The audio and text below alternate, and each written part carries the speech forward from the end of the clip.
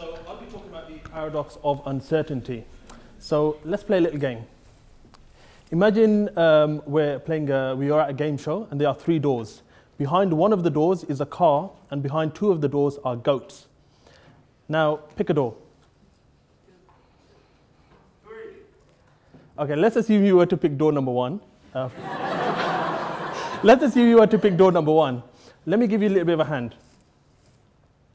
There's a goat behind door number 3. Now, what do you want to do? Do you want to stick with the original choice of door number 1, or do you want to switch to door number 2? Okay, statistically, most of you will actually stick. So most of you will actually stay with door number 1. Unfortunately, you will have a lower chance of winning the car. In this case, it was actually a Ferrari, I'm sorry. So you will have a lower chance of winning the car if you were to have sticked compared to if you were to have had switched. Now, let me explain this to you. So if you were to assume that your initial chance of winning the car by choosing door number 1 was 1 in 3. It's fairly reasonable to say this. And the chances of the car being in either door 2 or 3, behind door 2 or 3, is 2 in 3. Now, by me showing you that there's actually a goat behind door number 3, all the probability of doors 2 and 3 are being compounded into just door number 2. So you would have had a higher chance of winning the car if you had actually switched. Now, what we're essentially trying to do in these sort of scenarios is try to reason in situations where it's difficult to reason with certainty. So if you were to actually take the same example of cars and goats and take it to the extreme, if you were to consider the case where there are actually only 2 doors, so there's behind one of the 2 doors is a car and behind the other door is a goat. Now, knowledge of the second selection does not affect the first in a physical sense, but obviously it allows us, it enables us to infer better what is actually behind door number 1. So, for example, if on the second selection we know that we have a goat, then obviously behind door number 1 is a car, and vice versa. Thus, conditional probabilities represent logical connections rather than causal ones. Now, this, as it happens, is not a problem of substance, but of concept. So, to some, a probability represented a degree of belief or plausibility is how likely something was to happen given how likely something was to happen given the data to hand. Unfortunately, to others, such as 19th century scholars, this was too vague and subjective an idea to be the basis of a rigorous mathematical theory. So they defined probability to be the relative long-run frequency of an event occurring given many repeated trials. Now, as frequencies can be measured, probability was seen as an objective tool for dealing with random phenomena. Unfortunately, frequentist theory, it merely gives a guise, it merely gives this illusion of being an objective theory, which we've seen in this simple scenario to obviously not be the case. Now, such ideas of actually thinking about and reasoning with uncertainty was originally posited by an Englishman, Reverend Thomas Bayes. Now, what he was interested in doing was actually reasoning and inferring cause and effect. Now, what he did was he placed and he wanted to predict a future event, and he did this based on how many times he had observed it either occurring or not occurring in the past. So he was then able to posit an initial belief, and then he was taking in some new data, a new piece of observation, a new observation, and then improving his belief as he was going along. So if we were to formulate this, we would say that we had a prior belief, and then we take in a new piece of information and we formulate that into our likelihood of this actually occurring, and then we have an improved belief. Let's see a simple scenario of this. So imagine Inspector Clouseau has just turned up at the scene of a murder, and he sees a body alongside a possible murder weapon. Now, his 2 main suspects are the butler and the maid. Now, prior to actually coming here, he has a prior belief that the butler committed the murder at point 6. And he has a prior belief that the maid committed the murder at point 2. So now, given that we know, so it was a possibility, but now that we know that the knife was the murder weapon, how likely is it that the butler actually committed the murder? So if we were to go through the probabilities, if we were to crunch through the numbers, so initially our prior belief of the butler actually committing the murder was 0.6. But now knowing, so taking in this new piece of information that the knife was used, so from this we can actually strengthen our belief that the butler actually committed the murder. So a priori he was 0.6, and now our posterior belief that he is 0.73. So obviously we've strengthened our belief that he's actually committed the murder. Now back to the case at hand. I'm a financier. Let's go to Monte Carlo. Here's Monaco, Monte Carlo over there. Now there was a romantic couple. Let's go on a little journey with us, well, with them actually. So the romantic couple, a boy and a girl, and they're romantic hill climbers. They went out on a date one evening, and they climbed a hill, as they do, the romantic hill climbers. They get to the top of the hill, and they both see a pool. The boy turns to the girl and goes, "I can tell you the size of that pool." And the girl turns to him, "No, you can't." And he's like, "Yes, I can. How I will do it is I will take small pebbles and I will throw the pebbles at the pool, and depending on how many fall in compared to how many fall out, I can estimate the size of the pool." Now, if you were to take this simple analysis of Monte Carlo sampling, and then if you were to try to estimate, for example, pi, and represent this with a circle, with a square, and then if we were to bound this and start throwing in samples, as you can see, if we were to continuously do this, we would end up with an estimate for pi. Now, coming back to probabilistic reasoning, if we were to have a look at, for example, stock prices, we understand that stock prices themselves are reflected and are factored into a number of different factors. So if we were to represent the causal factors coming in, the dynamics which are actually driving stock prices, we would be able to actually link the hidden states, the hidden process which is actually driving what we actually observe, for example, in the FT or in the BBC News or on Bloomberg, and as such.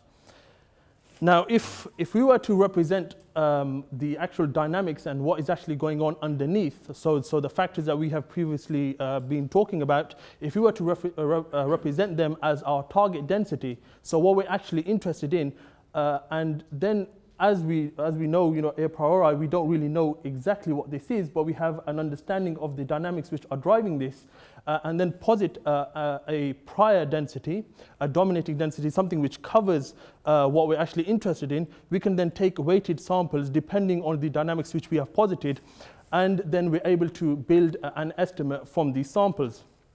Now, if we were to do this in a sequential manner, so taking in a new observation, we would then be able to adaptively update our understanding.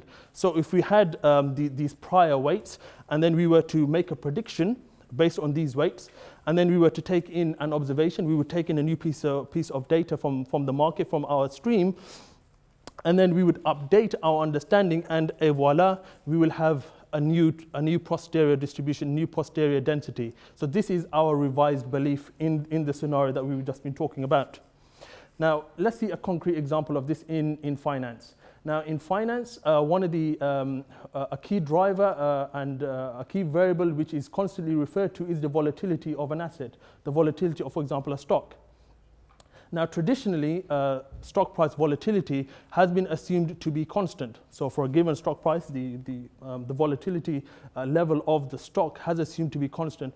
But obviously, any sort of rudimentary analysis, empirical analysis, disproves this notion. So if we were to assume and understand that we cannot directly observe nor predict and that volatility itself must be treated as a random variable, then we propose modeling a stochastic volatility. We propose modeling a general randomness within volatility itself.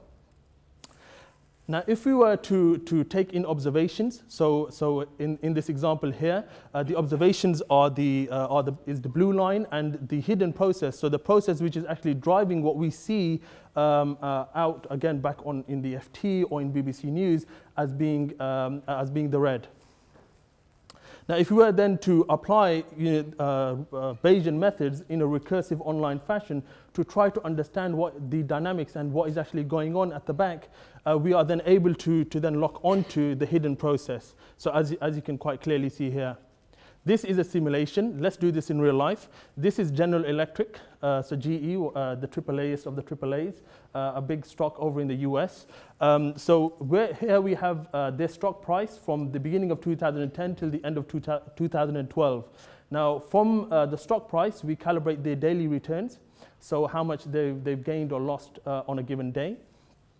Then we build the stochastic volatility model on top of this to try to understand the latent process, the hidden process, which is actually driving what we see. And then we run our estimators. Pretty hard to see because of the accuracy. Here's a bit of a zoom to see what is actually going on.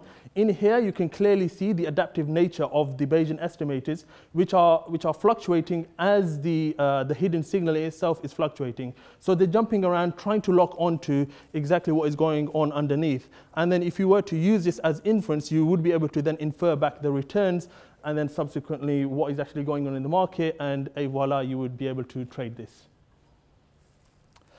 So from finance, let's go over into astrophysics. Now, astrophysics is a fairly large field. It's concerned with the nature and the dynamics of space.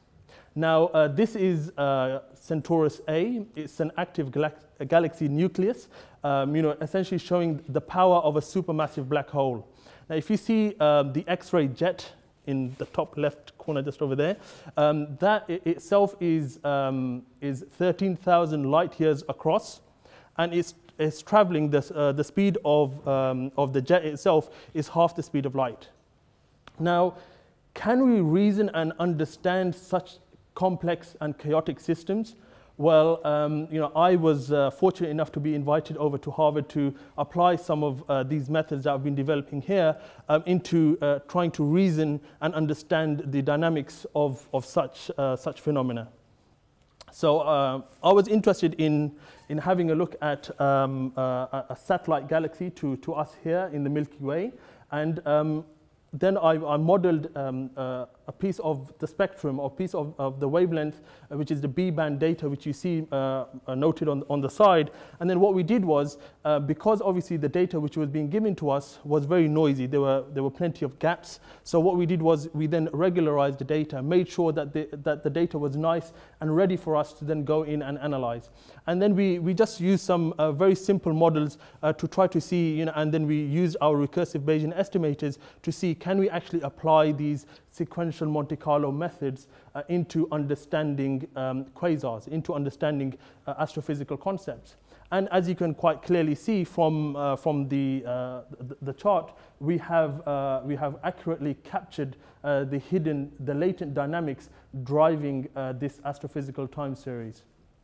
Now, working on in the irregular space, so working on the data as it's coming to us from the Deep Sky survey, so actually with the gaps maintained, we then use a continuous time method, and again we are able to model this and to be able to understand posit and understand dynamics of astrophysical time series. Now, one of the key features, actually the key outcomes of the work that we have done is by using these Bayesian methods, we have been able to, we have enabled the data to speak to us and to tell us what is actually hiding, what the actual characteristics are.